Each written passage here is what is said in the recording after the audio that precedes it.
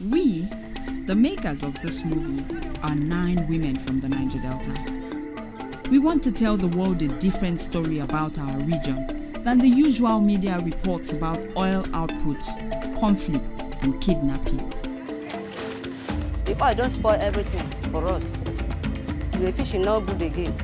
Before you get fish now, you go inside big river before you get fish.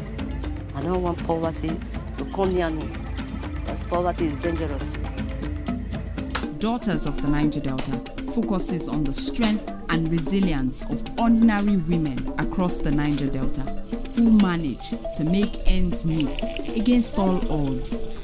I born 11 children, 5 died, 6 dey live.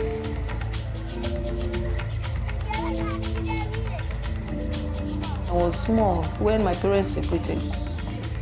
My mom was the one responsible for everything. She took care of my fees, my bills, everything. Anything I want, I go to her, because there was no dad. Women may be the best captains to navigate the Niger Delta out of its troubled waters, if only they would get the chance.